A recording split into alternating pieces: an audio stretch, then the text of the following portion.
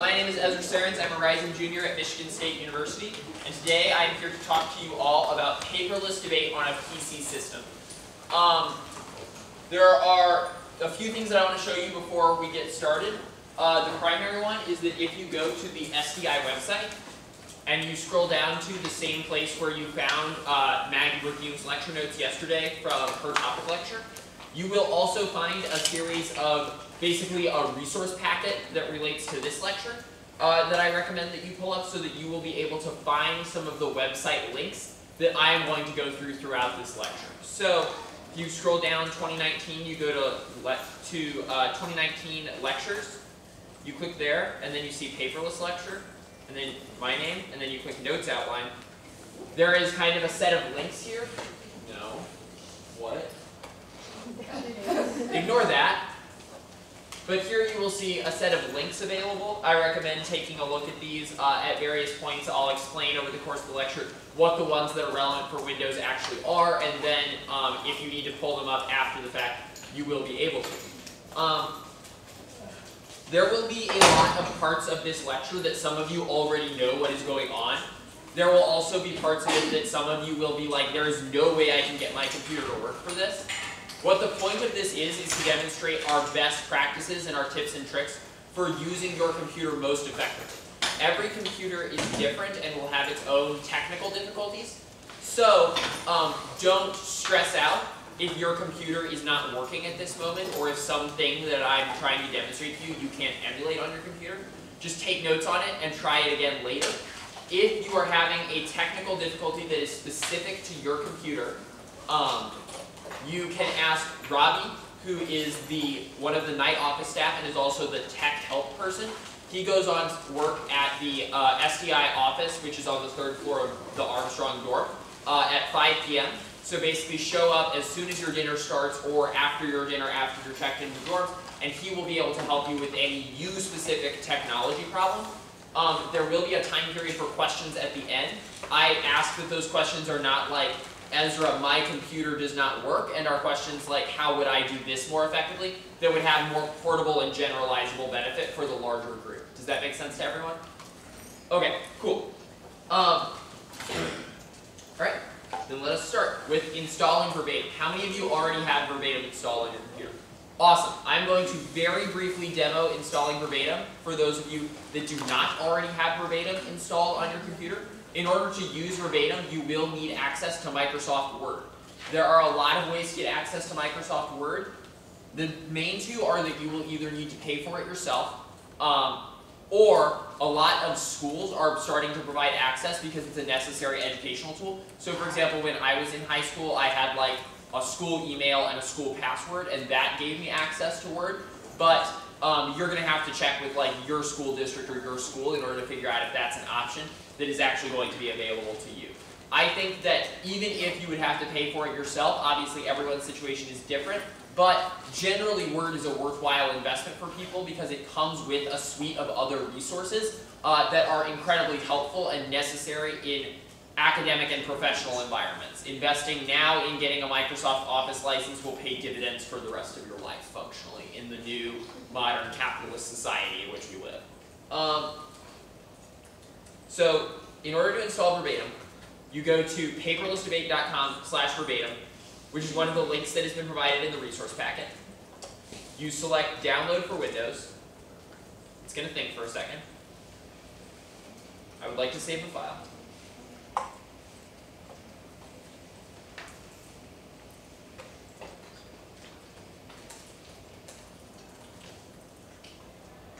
Then I open the file. It is going to eventually load. I'm going to agree to the terms. I'm going to install it. Yay. So then if you click in order to see your desktop, you will notice that there is now a link called Verbatim. Click to open that. This will open the Verbatim template. Then it will go to the configuration guide. Click Next. I would recommend keeping all of the options on step 1 on their default. I've never had a need to change any of these. I would select that you were in high school. I would skip the tab room and Gmail accounts page. These are like very next level features that I don't use because I frankly find them clunky. I have talked to people who've used them in the past. Some people find them useful, not a lot of people find them useful, and a lot of people just prefer manually using email chains or manually updating their wiki, both of which are things that I will show you how to do over the course of this lecture. Most of you, unless you know otherwise, do not have a pad site, so click no. If you do know that you have a pad site, I have no experience using it, so you would want to talk to your coaching staff that does know about using a pad site. This is about updating the wiki, which I don't recommend doing through the integrated verbatim function. I've done it before. It's possible, but not. It's not easier than just updating it manually, so I would recommend just not doing anything on this page. And then we are not going to launch the verbatim tutorial because I am your in-person verbatim tutorial. But now we have verbatim. A couple of things that are important about verbatim. The first is that it is a universalizable template across the debate community for looking at debate evidence. So one thing that annoys people when we look at evidence is that we all have preferences for how it is that we like our evidence to look. We want it to be in a certain font, we want things that are underlined to look a certain way, we want citations to look a certain way. Everyone's preference is different, and while we could sit here and argue about whose preferences are best, the good thing about the verbatim template is that it allows it to be loaded in whatever your preference is. So, for example, on my template that you can see like on my screen, you can't see, but it loads in Times New Roman because that is my preferred font. I'm sure that some of you think that I am like a crazy person who is bent on destroying all things that you love and hold dear. I don't care. And because of the magic of verbatim, I don't have to care.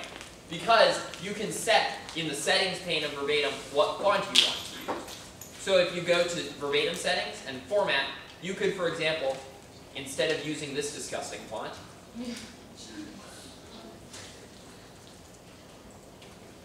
set it to Times New Roman, and hit save. And now, it's beautiful. Similarly, because of that, there is a habit that some of you have. This lecture is going to include embedded throughout a couple of things that annoy Ezra that I'm going to tell you not to do. One of them is that whenever you are working on a verbatim document, you should never attempt to override the font as it appears in the document, because then you are going to make that choice for everyone who loads that document in the future, which is bad and annoys them. So instead, just use the default verbatim template and kind of just let that do its thing. It will work itself out. You will be able to see it in the font that you want. Other people will also get to see it in the font that they want. Over time, you will change around your verbatim settings and make it the way that you specifically want it. There are a couple of them that I want to show you here right now. You can put in your personal info and your words per minute. The words per minute calculator is a mechanism to determine how long a given speech is. So for example, some people use it in order to time their 1NCs to make sure that they're going to fit in 8 minutes because you don't read the same thing in every 1NC. In order to do that, you would need a rough estimation of exactly how fast you are. The times that are listed here are dramatically inaccurate, and I don't just say that because I'm slow, although I am ridiculously slow. The maximum for most debaters is about 310 words per minute. If you're getting above that, you are like fast, and if you are getting like around 200-ish, you are still reasonably fast, even by debate standards. But having an accurate words per minute count and putting it in there allows you to, whenever you load a document, use the stats function that appears right here in order to determine how long it will take you to read the document.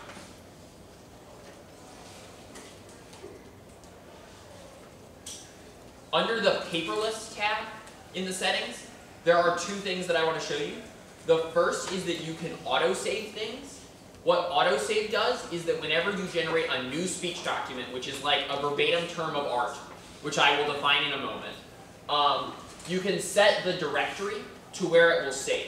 So for example, what a lot of people do is that they set this to be somewhere on their Dropbox that they share with their partner, so that if I were to create a document that is my speech document, like say it was like 2NC round 4 or whatever, it would be shared in a folder that my partner also has access to should they need to load it over the course of the debate. Similarly, it would also be there whenever I go back later and I'm like, hey, I want to go find my 2&C that I gave round 4 of this tournament. I would know where that 2&C is and I would be able to pull it up. Another thing is audio recordings. Not everyone is taking active audio recordings. It's a good tool to help you improve. And Verbatim has an inbuilt function in order to record audio. It's right here, right above the stats button is the record button. When you click it, it starts a recording. When you click it again, it stops a recording. And you can set a predetermined folder where all of those audio recordings will go. A lot of people set this on their desktop. Other people set it also in a shared folder with their partner. It's really up to you. I do remind you that if you want to record others, you should ask for their consent before you do so. However, you are free to record yourself at any time, and it's a good tool for self-improvement, which is why it's been integrated into the Verbatim template.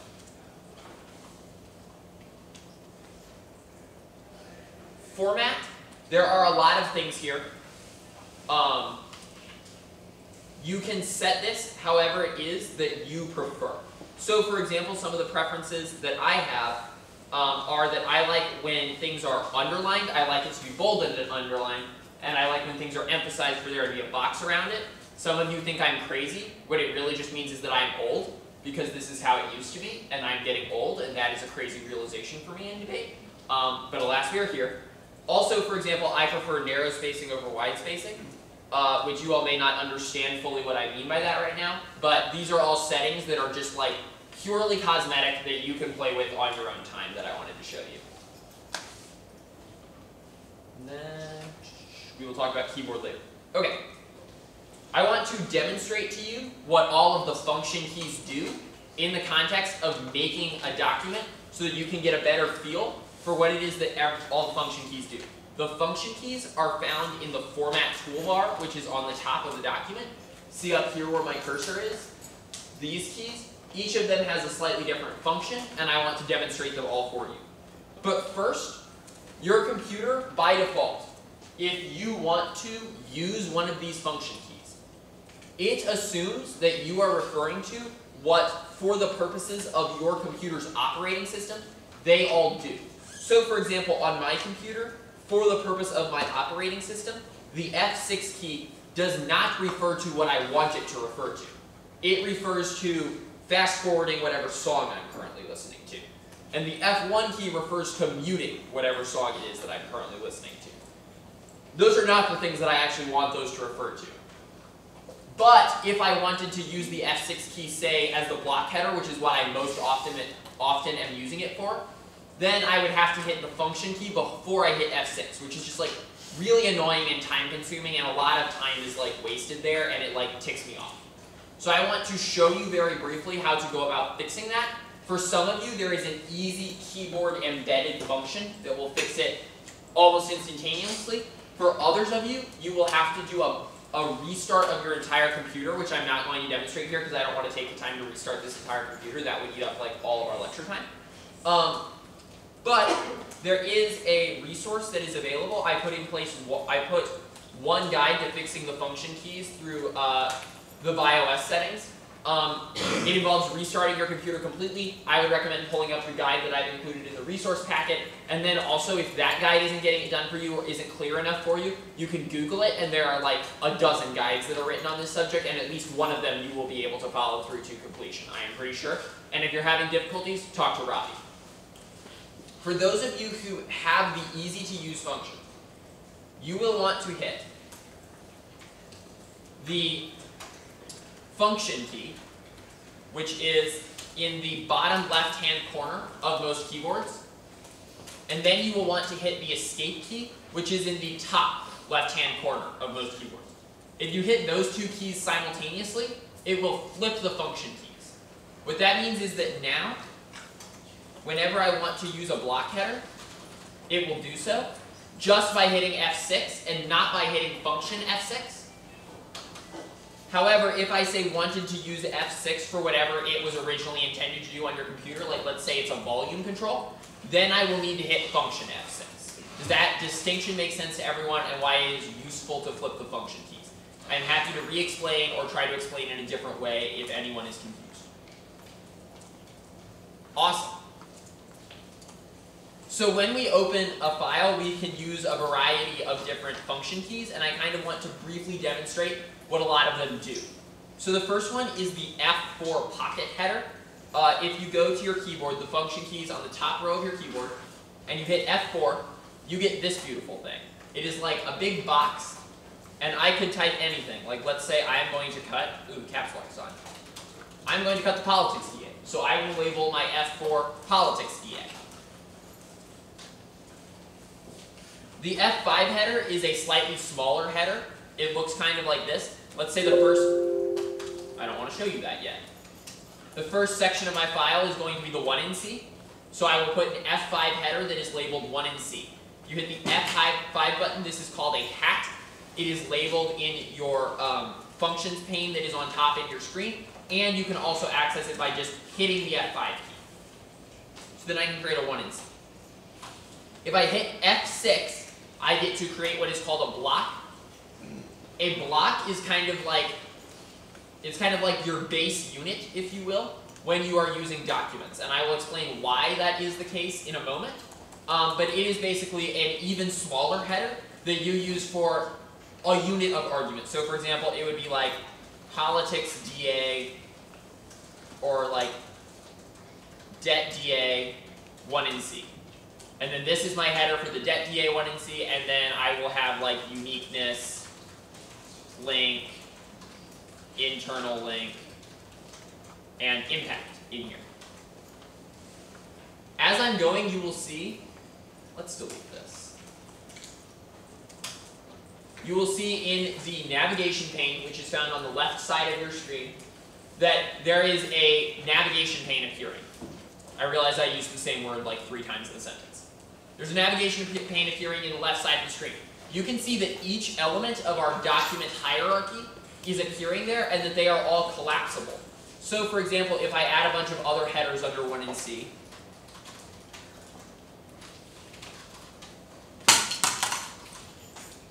and let's say I decided I had this huge file open and I didn't want to see any of that garbage for a moment in my document navigation pane, there is a triangle, and I can click it, and suddenly it will all go away out of the navigation pane. It is still in your document. You will be able to find it later, but you no longer have to look at it at all times, which just declutters your screen and makes it a little bit easier to work. So now the next function I want to show you all is taglines. So for example, each card has a tagline. Let's say our uniqueness card has a tagline. If you hit the F7 key, that will be the tagline. So like uniqueness, debt deal works.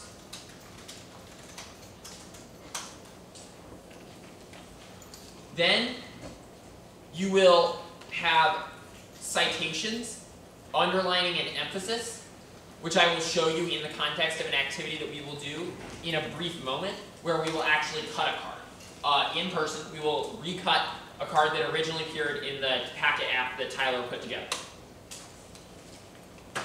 So when I go over to my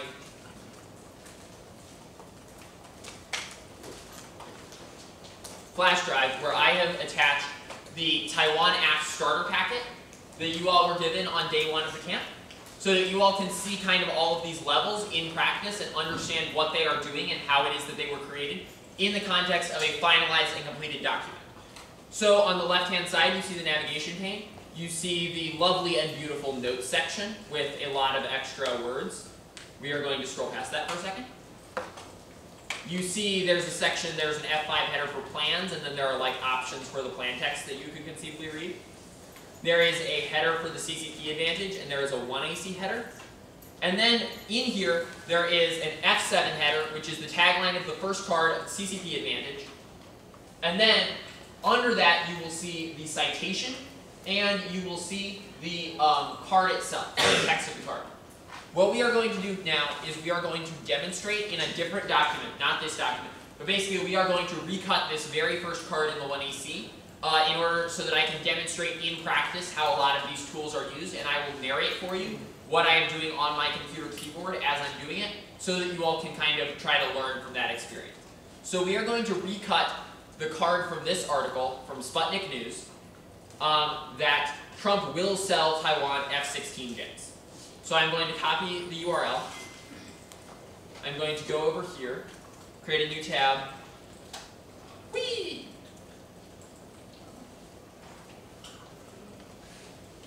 Wow, doesn't that, like, aircraft look, like, awesome? Kind of. Scary, too. And we're going through this, and we are looking for a card that the F-16 sale will actually go through.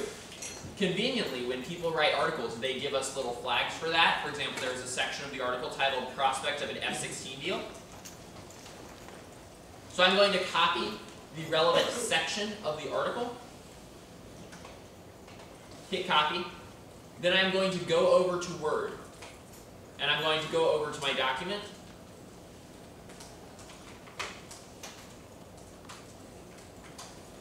I'm going to create an F6 header because this is where this card lives, called CCP Advantage Yes F16 Sale. And then, big, like, first mistake I want to point out that a lot of people make whenever they cut a card. For years, we have all been trained to use copy and paste through Control-C and Control-V, right? Mm-hmm. When you cut cards in verbatim, you should never, ever, ever Control-V something. Never, ever, ever Control-V something. And I will demonstrate very briefly why. Whenever you hit Control-V, this is what happens. See how this now looks like ugly and not like... Sorry, y'all. But see how it doesn't look anything like what the other text is? Or it looks a little bit like it, but not exactly like it? And then see how there's like this thing here, there's like what even is this? Like, this is like some like floating box that randomly appeared in like my template that is like not useful for reading a debate and not a card. And then it's like there are all these hyperlinks. So imagine how annoying it is whenever you like open your speech document, you are like in a debate, you want nothing to get in your way or be a problem for you, and then it's like there's just this link, and it's like if I accidentally click this link a certain way, it is gonna like open a new web page for me. That is annoying, and you don't want that to happen in debates. So instead what we do is that we use the F2 paste key. Whenever you paste into a document to cut a card, you use the F2 paste key. What this does is it means that it is standardized to the formatting of the document where it originally appeared. See how it's nice and there's no hyperlinks and it matches the formatting that I've set in the rest of the document? This way, it is standardized, all your cards will look similar, and whenever someone else loads the cards, their cards will all look similar in whatever template they have chosen to load it. Does anyone not understand how to use the F2 paste key or why we use the F2 paste key? Good. So then we are going to demonstrate how, okay, so first, sometimes whenever you copy and paste over from an article, it brings over a bunch of like stuff that is not actually a part of the card that you can delete out of it. So for example, it took over the like text that is the like caption for the image. Like for example, this like Flickr image apparently is what Sputnik News uses for its images. An F-16 Viper, we are like, no, we're deleting this. It's not part of the article. And then we're like deleting this other link to a different article they want us to read. The F3 key is used to condense. There are some times where you should use the F3 key. There are some times where you should not use the F3 key. It is most useful to use the F3 key when there is a PDF and basically a paragraph does not appear as a paragraph whenever you copy and paste it into Word. This is difficult to demonstrate without a specific example, but there are times when you will need to use it. A time that you should not use it, especially while at the Institute, is that you will have a news article like this one, and some people really, really like, although I strongly disagree with this, they really, really like to condense all of the paragraphs into one long, ugly thing that has like no paragraph breaks. This does not make sense to me because paragraph breaks are a part of how our brain works and reads, and they are a part of how the author meant the article be read. So some people would take this entire block of text, they would like copy it all, like this, and then they would hit the F3 condense key, which I will do just for demonstration purposes, and see how this is now an unreadable block of like garbage? Like, try to imagine reading this. Like, it does not make sense because your brain likes to have paragraph breaks. It does not like to sit down and read massive walls of text. Some people may disagree with me, and I realize that some squads have a policy to the contrary. This is what I will say for you while you are at Institute. Please do not do this, because it makes the choice for everyone who looks at this card in the future that they can only read it in this way. It is functionally impossible to undo what I just did, whenever you are not the one who originally cut the card, which means that you are then, for the future and for everyone that sees your card in the future, making the choice for them that it is illegible. So do not make that choice for other people, let them make that choice. Does that make sense? Okay. But that is what the F3 condense function does. I already showed you what F4, F5, F6 do. So now let's write a tagline for our card. We already know what this card says, so F16 sale coming now.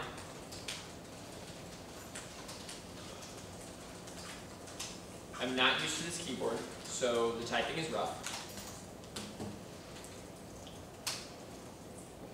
Then I'm going to show you about underlining cards.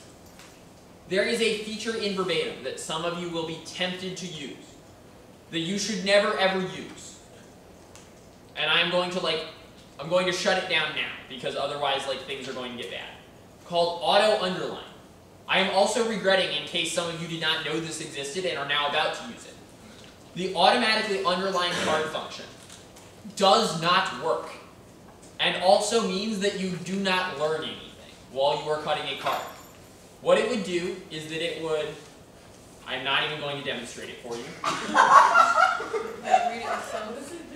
It automatically, so you know how when you cut a card, you have to underline it, which we will do manually in a second. This feature will automatically do it, but it will automatically do it very poorly. It only works with very basic card cutting. It does not work with any higher level card cutting, and it means that as a result you don't read the full text of your card and you don't learn anything. And you don't think about how to make choices about what you do and do not actually want to read in debate. If some of you are in the habit of using this function, you need to stop and never ever do it again. And if you have not been in this habit, then forget that I have instructed you about this. Yes? Can we see you do it once? That way we don't do it ourselves. I was about to do it. Wow, see how poorly that is highlighted? This should be a great example. Look at how absurd this is. Just take a mental note of what the underlining looks like now. We are about to go through and re-underline the card with, using our brains. And then you will see how terrible of a job this is. Okay? Okay.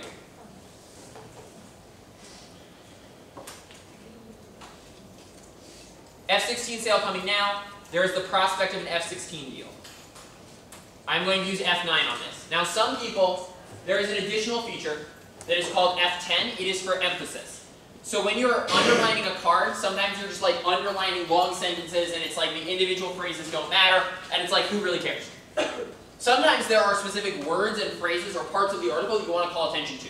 I am a person who likes to call attention to titles and subtitles that appear in the original article, which this is an example of. This is a subsection on the fact that there is going to be an F16 deal. So what some people do is they use the F10 emphasis key on those sections of the article, which I'm going to do here. You can set your F10 emphasis key to look like whatever you want. Why is my F10 emphasis key not working?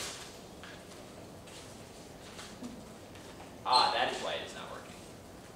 There we go. When you use the F10 emphasis key, it will show up slightly differently.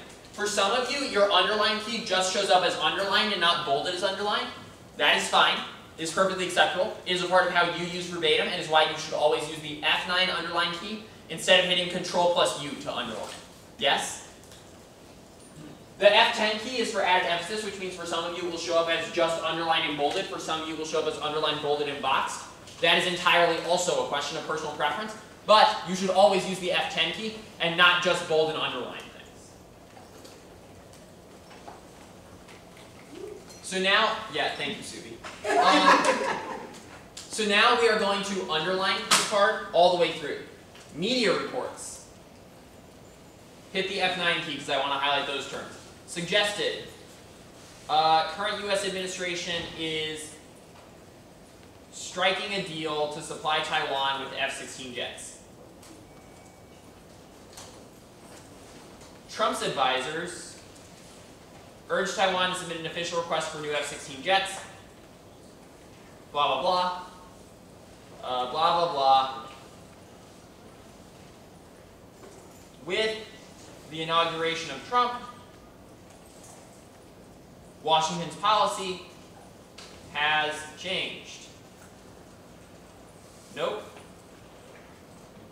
as the blah, blah, blah, blah, yeah, I don't care.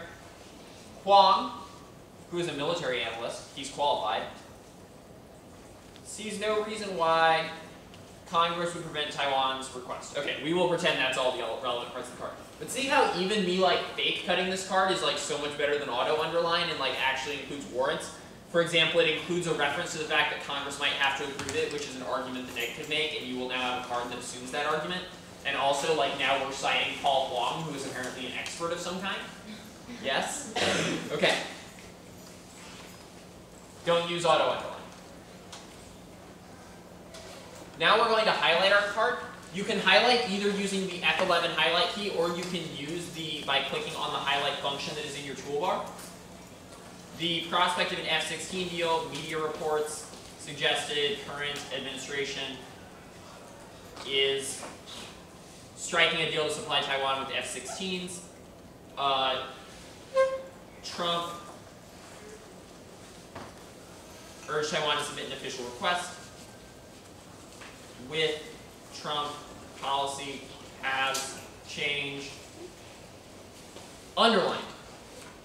Does everyone understand how underlining, emphasis, and highlighting works?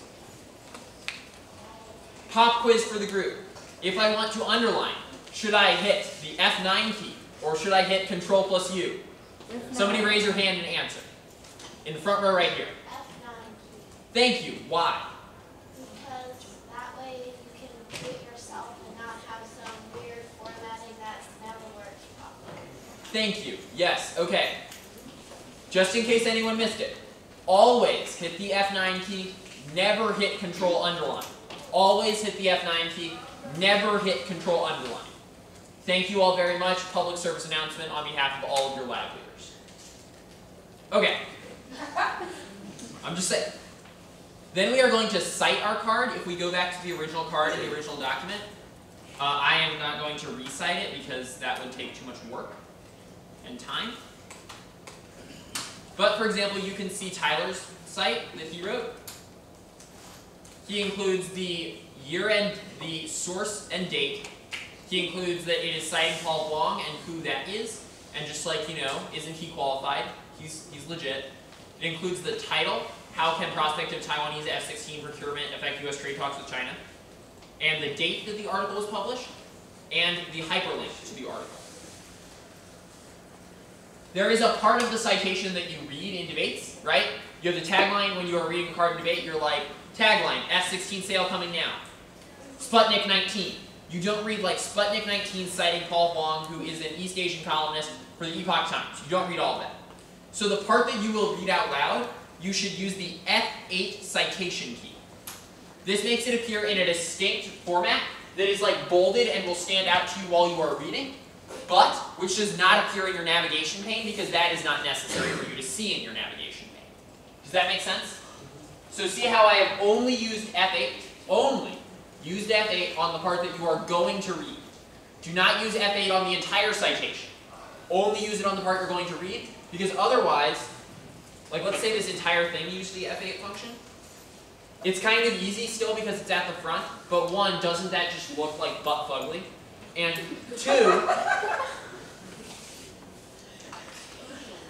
two, yeah, this is really a lecture on aesthetics, y'all.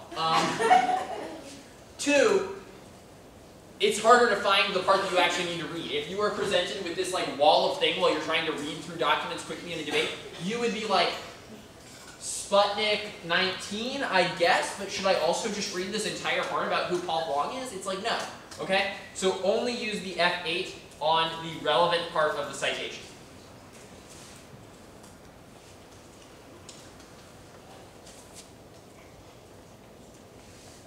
Okay, last function in verbatim that I want to show you is the clear function. This is useful whenever you have made a whoopsies. You've made a mistake, you want to undo your mistake. So for example, let's say that I like cut this card originally, and it's like we went to a tournament and it's like I realized, like because I read this card like 7 times in my 1AC or whatever, that like, wow, this card is like awfully highlighted. Like, wow, Ezra really over-highlighted this card.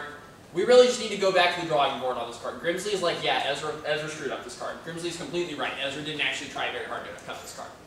But what I would do is that I would highlight the entire card, and then I would hit the F12 clear key. See how I got rid of all the underlining and emphasis? And then to get rid of the highlighting, I would have to go here and hit no color. And now we get to recut our card from scratch. Sometimes in debate, you realize that you cut a card wrong initially and you want to change some part of it. You accidentally underline something as you're going that you're like, wow, did I not want to underline that or whatever? The F12 key is basically your go-to undo key. It's very useful. Does anyone have any questions about what any of the function keys do? Why we use function keys and not other word functions that exist? And any questions relating to function keys, flipping your function keys, etc. Okay, I want to give you a demonstration of how to use a speech document. A speech document in verbatim is like a term of art, and I will show you how to create a speech document. So let's say I want to create a new verbatim document. You know how it's like you have files that you were given? Like see on this lovely flash drive that I was lent, that there are like multiple files. And it's like on your Dropbox there are multiple files, in the starter pack there are multiple files. Each one of these is its own verbatim document that is created by hitting the new button in the debate ribbon thing that appears at the top of your screen. So hit new. We are going to do, for demonstration purposes, some of you gave this speech last night, so apologies to all of you for the fact that I'm about to put together a really bad speech document for demonstration purposes. But we are about to give a practice 1R on politics dissent.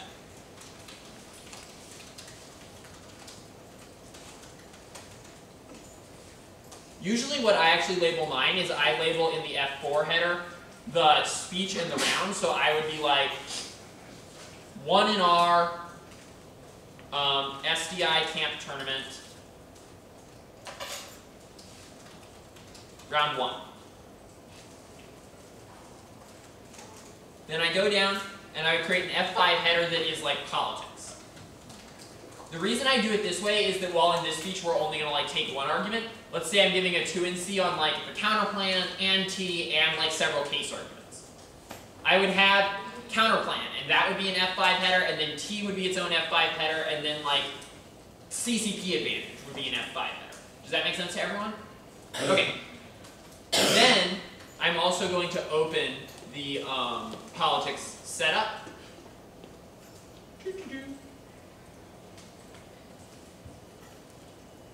And we are going to go to the SDI page and we are going to download politics to set because Ezra forgot to include it.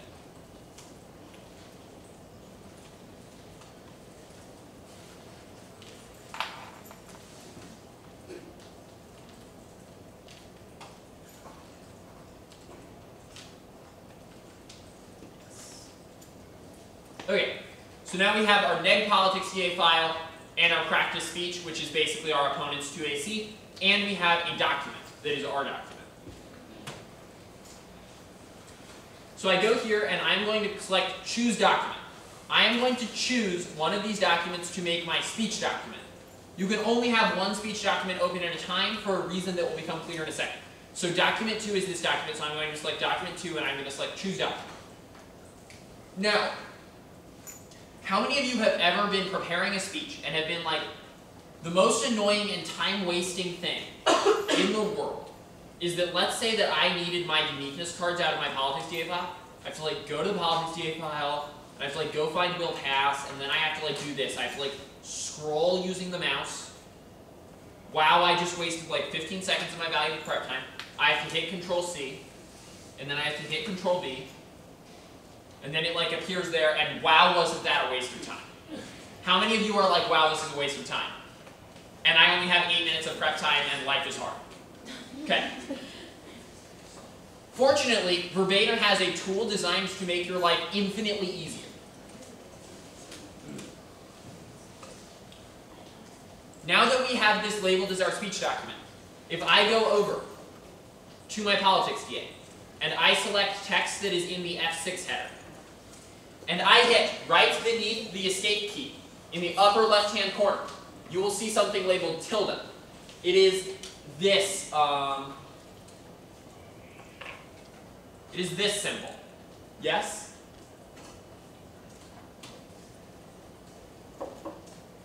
I hit that key. Now let us go over to our speech document. Without going in between the documents, with only having my politics DA open, I have somehow sent over the block that says will pass without going through copying and pasting it all. I'm seeing confused faces, so I'm going to explain it again. Hopefully that provides a little bit of clarity. After I have marked this thing as my speech document, which I do by going to choose document, I select one document that is my speech document. This is the document I am about to get my 2NC out of. I hit choose document. I then go to where in the document I want my block to occur. I then go to the file, right? You have files that contain basically all of your cards, and then you put them into speech documents where you read out of. So I go to my speech document. Or sorry, I go to my politics DA, and I hit will pass. And I go to the will pass header, and right underneath the escape key in the upper left-hand corner of my keyboard, there is a tilde key. It looks like, dang it, I wish there were markers. It has a little, a squiggle, it has a squiggle, and, not slash, because slash is a different key, and I realize that I can't say that out loud without confusing you all. There's a squiggle, and then there's also a little tick mark. Yes? On one key. I hit that key. And you will see that that will transfer over into my speech document, which I have now done 3 times. It will transfer over the block that I want to read. Whose mind is blown? Okay. Who is going to save 2 minutes of 2NC prep next? Okay. I'm glad. Thank you all very much. Can you explain it again? Sure. I am happy to explain it again. I am going to see if I can come up with a different... Am I blowing your mind too? Yes. Okay. Fun fact, this is hard. Subi is great at debate and went to the national debate tournament and is having her mind blown right now. Speech document. Select document as speech document. I have file. My file is my AF file or my politics DA file. I go to the politics DA file. I go to the document header of the block that I want. I hit tilde. Magic. Okay. You click choose document. Yes, and then you click choose document, and then it's if I wanted to change it, I could. Does that make sense to everybody? Okay. Now also, let's say that I accidentally tildeed over will pass 3 times. Because in this case I have tildeed over will pass 3 times. And there's no reason why I need to do that because the 3 blocks are exactly identical. And therefore having them reproduce just makes my document too large, and that's annoying to everyone, including me while I'm giving my speech. Yes? So there is a nice set of keyboard functions that allow for you to delete an entire header. So put your cursor in the document, in the block header, then click Alt, which is right next to Control, in the bottom left-hand corner, and then hit the side arrow, the left arrow.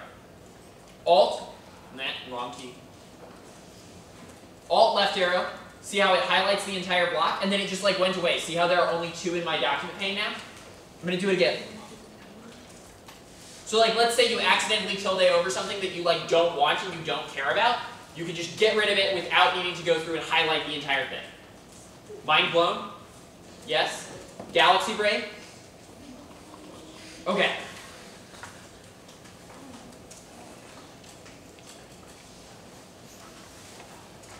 Now let's make our little practice speech.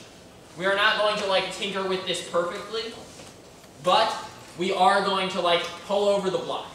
Obviously giving a good speech is a question of modifying your blocks to specific circumstances and making them responsive to the other team's argument.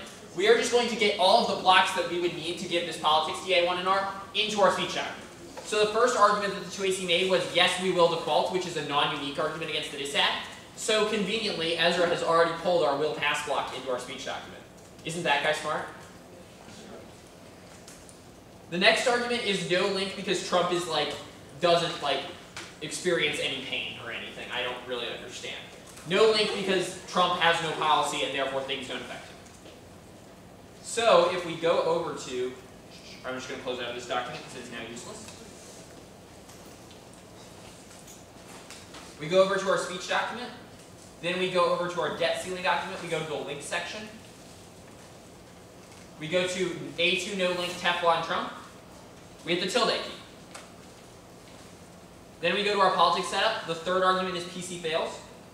We go back to our politics set. We go to PC true. We tilde that over. We now have our cards that PC works in the document. Notice how I am doing all of this without ever actually looking at the document. Like, you can look at the document right as you're about to give the speech, but we are going to put all the cards in the document without ever actually looking at the document. PC theory wrong. That is functionally answered by the previous set of cards. Oh wait, no it's not. We have different cards on that. Kind of. We'll just throw over all these cards. We can figure out which ones we actually do. Economic decline doesn't cause war. I go to the beautiful impact section of my file. A2 no war. Pull those cards. And then we have some impact turnabout Trump impeachment. And we pull that one. Okay, who is ready to look at our speech document and how beautiful it looks? We're all ready? Okay. See how all of the cards are now in the document in order? Mind blown. Okay. Now another pro tip. Let's say that you are going through and it's coincidentally, you are what's your name? Shannon. Okay, Shannon, you are clearly very excited and I'm very happy about that. Sorry to call you out, but you look so excited. Let's say that we tilde things over in the wrong order. It's we knew that 2AC number 4 was no link, but it's we saw the link section of our file before the impact section of the file, so we put a link argument in the wrong place, and we need to reorder things on our navigation pane, right? That happens sometimes. There is a convenient drag and drop feature that is included with our navigation pane. We can just go so-and-so, let's say the no link Teflon Trump argument was coincidentally at the bottom of the flow. I could use drag and drop to move it in my document pane. Or let's say midway through the speech, this is really a 2 and C and I'm also taking the CCP advantage or whatever. And it's I decided for whatever reason I wanted to do the CCP advantage first. I could move that. And then let's say that there were a bunch of F6 headers under the CCP advantage, CCP advantage, no war, 2 and C, and CCP advantage.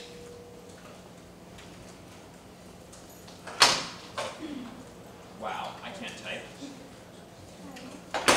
No war, A2 interdependence. If I try to move the F5 header, it will also move all of the F6 headers and cards that are underneath. Does that make sense to everyone? Okay. Let me see if there are any other functions that I wanted to demonstrate for you here. Okay. How many of you still debate in places where you need to use flash drives? We are going to demo both flash drives and email chains here in a second. First, we will demonstrate flash drives. Verbatim has a convenient function to make it more efficient for you to use a flash drive, which is especially helpful because I'm sure a lot of you have had judges before that are prep stops when the flash drive comes out, and you're wow, I just wasted 45 seconds of prep fiddling with my flash drive. And also because this tournament is weird, I only get 4 minutes of prep anyways, and then I'm just crying because I spent 45 seconds of my 4 minutes of prep fiddling with my flash drive. And wow, isn't life terrible. Okay, I am going to make your life less terrible. You all know how Control plus S is save. That is normal save a document. Verbatim has a beautiful inbuilt feature called Save to USB. If there's only one USB drive to plug into your computer, which I have a USB drive plugged in right now, and you hit Control Shift S instead of just Control S. I hit Control Shift S, and we are going to label this one in our SCI Camp Tournament Round 1. We're going to hit Save. It is successfully copied to USB without me tracking down where the USB is on the computer. And then, beautifully, right here on my document on my USB is this document with me being able to save this in 5 seconds instead of 45 seconds. And then you can just pull it out, hand it to the other team, and you are not wasting copious amounts of prep. And you are getting a strategic advantage because your opponents are wasting a copious amount of prep. When your annoying judge is like flashing his prep, your opponents are sitting there fighting their computers and they're like, oh, how do I flash drive efficiently? And you're like, 3 seconds. We're good. Isn't that wonderful? Don't you feel so powerful? Okay.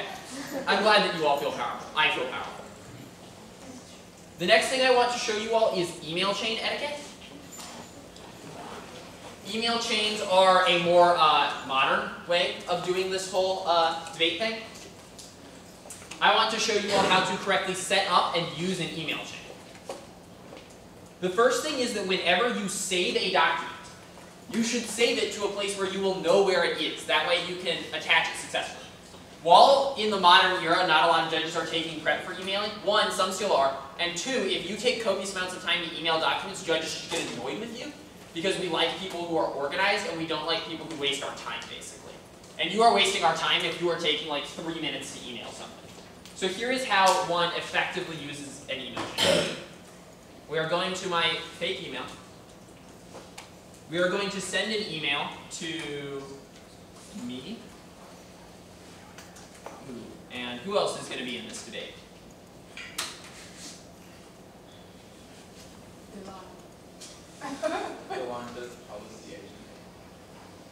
We're going to email Grimsley too, because I'm in a grumpy mood. Okay. Apparently Ezra and Grimsley are debating each other. We are going to title our email chain. It is the SDI Camp Tournament Round 1. Right? So start by titling the email chain with the tournament and round. Please do that. Do not send email chains without titles. It pisses your judges off. It is annoying. They cannot find things later. You cannot find things later. It shows that you are disorganized and lazy. Judges do not like debaters who are disorganized and lazy. Please do not be disorganized and lazy. It takes you 5 seconds to title an email chain. On the aff, we have Ezra. And on the negative, we have the Grimsley. SDI Camp Tournament Round 1, Ezra versus Grimsley. And for whatever reason, we are starting this debate in the 1NR. So I go to where I know that I saved my politics TA. 1NR SDI Camp Tournament Round 1. I attach it using the attach function, and then I hit send. And now Grimsley and I should get an email from my fake account with this document. Grimsley, did you get your email? Not yet. Oh, dang it. Okay, another note while we're on this. Gmail introduced that whole, like, Grimsley got the document, yay! Okay. Gmail introduced this, like, 10-second delay function. If you are actively debating, I recommend you do not use it because you will just annoy your judges and opponents and your partner. Because then it will take, you will like hit send on the email and you will be like, alright, it's going to pull up everyone. And then it's like everyone will sit there for 30 seconds while the like auto delay is going. And then it's just like, it's annoying. It's like, I sent the document, but my computer has the auto delay thing and it's going to take us another 30 seconds. So let's all sit here awkwardly while my auto delay works. If you are actively debating, I highly, highly recommend that you turn that off. Yes? What is auto delay for not in debate? Basically it's like, let's say I'm sending a log professional email to like an actual person, and it's like I hit send and then I'm like, oh dang, I have a typo, that's embarrassing. So basically a lot of people now have debate specific emails, I don't, but like a lot of people do. So if you have a debate specific email, there's no reason to have it on. And then it's like, think about the number of actual professional emails that you all send. Probably very, very little. Even for me, it is very, very little, and I'm guessing that my quantity is like 4 times y'all's. And I'm guessing that for y'all, it's like I send like 1 professional email a month, if that. So it's like, really, do you need this feature? Like, no, you do not. Actual adults need this feature. We are not actual adults. Yeah? Okay. We all agree. How do you disable it? How do you disable it? I do not know the answer to that question. I believe it is not enabled by default. So if you have not enabled it, you should just like not do anything. If you have enabled it, then you know how to enable it, which means you also know how to disable it, which means you should go do that. Okay. I want to talk for a brief second about updating the wiki. In debate, there is a norm called the wiki. It is not a rule that you update the wiki, however, it is a norm. and it is an important part of sharing intelligence. It allows your opponents to prep more effectively, and by opting into a system where you post your arguments on the wiki, you create a culture where your opponents also post arguments on the wiki. However, some people are like, updating the wiki is annoying because I don't know how to do it, basically. Yeah, okay. Subi's like, that's me. Okay. So, there is a convenient verbatim feature for updating the wiki. If I go to my document, let's say this is the document of all the cards I read in the debate, for the sake of argument. When you do this, you should make a Word document that has all of the cards you read in the debate. So in reality, this would not just contain the 1 in R, it would also contain like my 1 in C and my 2 in C and my 1 in R and any 2 in R cards. Then I go to Citify. Wait, no, I go to Wikify. I hit Save. I hit Wikify. And it is about to go through, it's going to take like 15 seconds, and it is going to make the document of code that I can then upload to the wiki. I wanted to show you all this. I'm not going to walk you all step by step through to how to update the wiki, because that's a more complicated process than I really want to demonstrate right now. But I wanted to show you the inbuilt verbatim feature to get your document into the format you need to update the wiki. Does that make sense to everyone? You go to document, you go to the ribbon at the top, you hit Wikify, magic happens. We all smile, because it's beautiful. Okay. One thing that I will recommend is that there are a couple of functions on verbatim that use like copious amounts of your computer's brain power, basically, and can sometimes crash your computer. Wikify is one of them. I would make sure that any document that you care about is already saved, and that the document that you are attempting to Wikify is saved, just in case it collapses your Word. It usually won't, but sometimes it will. That and the stats function are things that like sometimes they just like your Word just like goes bananas. It like does not work. So you have to make sure that everything is saved, and also that it's like if your computer got stuck on a 2-minute loop, this would not be a horrible, horrible moment for that to happen. It's obviously never ideal for your computer to just stop working for 2 minutes, but it's like make sure that like if your computer did stop working for 2 minutes, it wouldn't like destroy your life, basically. Okay, last thing I want to talk about before I take some questions is I want to talk about computer setup optimization for Windows specifically. This is our few tips and tricks from Ezra. They are not required for anyone, but I think that they may help you. The first is sidebar optimization. So you see this thing at the bottom? This is the toolbar. You right-click it and you go to taskbar settings. First thing I'm going to do is I'm going to unlock the taskbar. Then I'm going to move the taskbar to the side. And the reason I'm doing this is about to become clear. Whenever you have multiple Word documents open, which you almost always do during a debate, you have like your 1AC and their 1AC and the 2AC, and you have like 6 speech documents open, and then also you have like 4 of your own files open, because you like need like impact defense, and you need like R2AC blocks, and you need like R1AR blocks or whatever, right? You have like so many documents open. It's annoying. So you want it on the side, turn on use small taskbar buttons, and then scroll down, combine taskbar buttons, and hit hammer. And you see how now, and I actually like to extend this to make it so I can see more. You see how now you can see the title of every document. Before, you remember how the taskbar was at the bottom, and it was like in those single buttons, and it was like in order to find a given Word document, I would have to like hover over Word, and then I would have to like figure out which one I wanted, and all of that is like a process that takes time and is annoying, basically. If you set your taskbar like this, you will be able to see the title of every document you have open, which means that I could easily be like, oh, I'm here prepping my 2AC, I need to go find my AF file, boom, I have located my AF file. Yes? Yeah, of course. Okay, first go to, one second, sorry.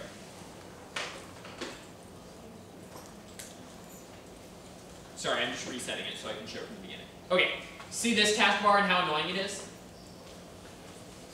I right-click the taskbar. So like your mouse has 2 buttons, right? Right-click the taskbar at the bottom of your screen. Hit taskbar settings, which is this thing. Unlock the taskbar, hit off so that you can move it. Then use your cursor to manually move it to the side of the screen. Then click on for use small taskbar buttons, and then combine taskbar buttons never.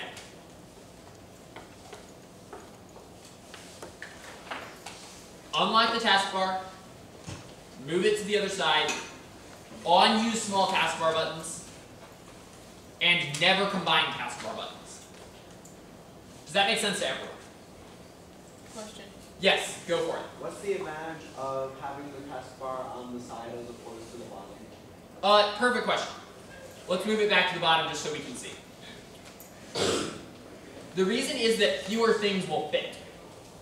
So, for example, you can see here that I only have like 5 documents open, which in the grand scheme of the number of documents you need open in a debate is like pretty small. And that is the like maximum width of my taskbar. In an actual debate, I would say that I at least on average probably have like 10 to 15 documents open, because I have like a bunch of speech documents, a bunch of my own files.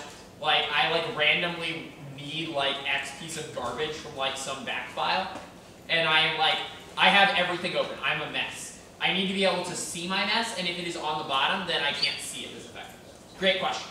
Any other questions? Okay, awesome.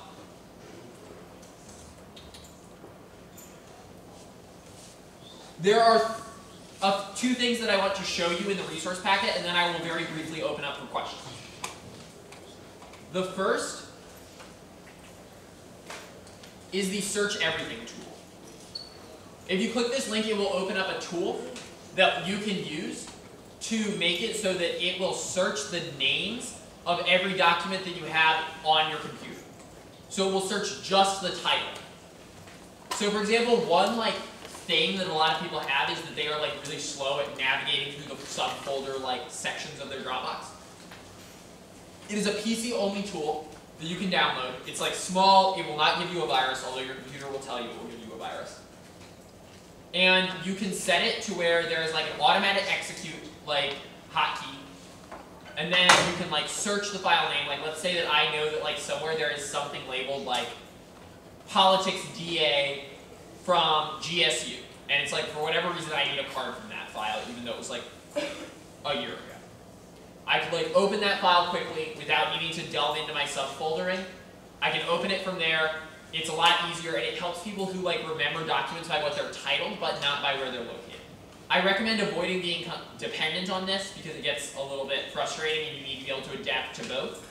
So don't like become dependent on this tool, but a lot of people find this tool incredibly helpful. The last thing I want to talk about are browser extensions. There are 3 that I recommend that I think are very debate specific and very useful. You can use them on either Chrome or Firefox, which are the only 2 browsers that you should ever really use for debate. Microsoft Edge / Explorer is like, no. Chrome is like probably better than Firefox, but is like a polluted and like corporate piece of garbage basically. And Firefox is like what the hipsters who care about their privacy use. So if you are one of those people, use Firefox. If you are not one of those people, you can continue using your polluted piece of garbage called Google Chrome. I would recommend against using Internet Explorer. Interesting take. Yes, what's your question? What about Tor? Okay, I would recommend against using Tor in debates because it's ridiculously slow because it's constantly trying to reroute you through the network. If you value, I'm sure you already know the distinction here, but if you value your privacy, I would recommend acquiring a VPN and using that at tournaments. That's what I do. Using Tor is just far slower than using a VPN. Alright. Yes? Wait, what's wrong with Chrome? Okay, we're not getting into it. Anyway, there are 3 browser extensions that I recommend. The first is the Site Creator browser extension, which I do not actually use. It is a debate-specific tool. You can use it to make it so that whenever you pull up a given page, it will try to automatically piece together your citation based on like finding the author or finding the title of the article. You can like input what your template is for how you like your citation to look. You can install it. It's like a small, like very clean thing. It appears in the bottom right-hand corner of most articles, and you just set it up. The next one is OneTab. What OneTab does is that let's say that I am in the middle of a research session and I have like 15 tabs open. And I want to be able to find my 15 tabs later. What I can do is I can hit the OneTab button and it will collapse all those tabs. I can like close out of my computer, I can go get dinner, I can like have less crap open. But once I hit one tab, I can then go to the one tab page later and there will be a button for me to reload all of those tabs. So it's an incredibly useful research tool, especially given that like whenever we're doing research, we do it in like multiple chunks because otherwise we would go crazy. Because you can't do a file in like a reasonable amount of time for you to sit there and do it all at once. If you have not figured that out yet, you're going to figure it out from experience, and it's going to be rough. So I just recommend taking my word for it. And one tab is helpful for allowing you to have access to all of those tabs later on. The third one is stay focused. This is for those of you who are undisciplined and in the presence of a computer become distracted easily and don't do your work. Stay focused includes a variety of just like productivity tools. For example, you can like cut off your ability to access websites that you know are distracting. So for example, you could be like, block Facebook, block snaker.io, block, I don't know what the odds, block Tetris, block whatever it is that y'all play with. Yeah, sure, whatever someone else just said. Block Twitter, block Reddit, etc. Block whatever distracts you on the internet, and you can like set a timer and be like, I am going to work and cut cards for an hour. You can like set a timer and it will not let you access those websites for an hour. And then like you can be productive, and then at the end of that hour you can like reward yourself with like a 20-minute break. And it's awesome, and that is an infinitely better system than like, wow, I am a complete and total mess, and I have really cut no cards in my hour-and-a-half session because I am like constantly alternating between Facebook and G-Chat and like all the other things. Does that make sense? Okay. Questions. Open questions about anything that is generalizable to the entire group, about anything that I have said. Anything that anyone wants demonstrated again. Yes, in the front row. Do you use like this side taskbar, like what you do today? Yes. I have mine as a side taskbar at basically all times. Oh, and then another thing about the side taskbar. Sorry, 1 second, let me move it again.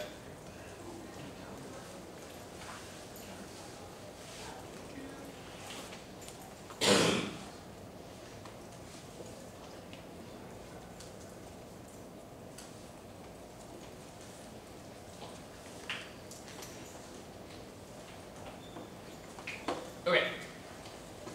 There are basically two things that I pin to my taskbar. What it means to pin something to your taskbar is that that application will always appear even if it is not open. So for example, it's like things that don't need to be pinned to my taskbar are like Microsoft Excel. Like I use it sometimes, but so rarely that it's like I don't need to be able to access it instantly. The two things that need to be able to be accessed instantly are your web browser and the Document Explorer, and arguably Microsoft Word. Although I usually just have Word documents open because I'm alternating between debate and whatever else I'm doing pretty much constantly. But some people would like pin on Microsoft Word as well. So when you right click on a given thing, like this one right now stands for the Windows Explorer, it is pinned to taskbar, which means that even if I like close out of this window, you will see that there is still a way for me to reopen the Windows File Explorer from my taskbar, which means I can do it more effectively and I don't have to do this crazy thing where I like hit the Windows key and then I search like File Explorer and then I like do that. That's slow and annoying. Just clicking this button, wow, wasn't that easy. Saves like 3 seconds. Seconds matter, y'all. I also pin my web browser, which is also already pinned. But it's like, let's say I'm not going to because I need this for the next lecture, but let's say I closed out of all of this, it would still be available for me. Great question. Does anyone have any other questions? Is that a hand or is that a stretch? That is a stretch. Yes? So you have to click on the taskbar. So you left click on the taskbar, and then you keep clicking and you drag. And then there's this annoying thing that it does sometimes, where it's like if you click on a icon of a thing that is an application, it like won't drag correctly, and you have to like move your cursor in order to find a spot on the taskbar that isn't where an application will load. Look, this is just how computers work, y'all. They're annoying. Yes? What is underline mode? Oh, okay, underline mode. Okay, there is a distinction between underline mode and auto underline. Never use auto underline. Remember that part of the lecture? Never use auto underline? Okay. Underline mode is that after I click this, instead of needing to hit the F9 key after I highlight words every time, it will just automatically underline words if I highlight them with my cursor. So for example, this isn't actually a card, but let's say I was going to highlight it and I wanted to highlight recent speeches proved. I could just do this. I personally don't use it because as you can see, it's not working very well right now. And on some computers, it like does a weird thing where it like highlights one like letter at a time. So I don't use it because it does that on my computer, but for some people it really works. Yes? For like the control F2, F3, F4, you want to like just click F2 instead of F2? That is that you need to do the toggle lock thing that I talked about earlier. Either there is an option on your keyboard to do it by hitting Fn plus escape, or you are going to have to go through and change it in the BIOS settings or whatever they're called, which is like something that's very central to your computer, and in order to change it, you're going to have to like full reboot your computer. So in the resource pack that I uploaded, there's a guide to how to do it. You can find other guides on the internet just by Googling. I would recommend like setting aside half an hour to deal with that later, basically. But it is well worth your time to take 30 to 45 minutes to fix that. I'm sure you're aware. You sound annoyed about it. Does anyone have any more questions? All right. Thank you all very much for attending. We're going to take a quick break. At 10:30, be in Bruce's room next door to learn research.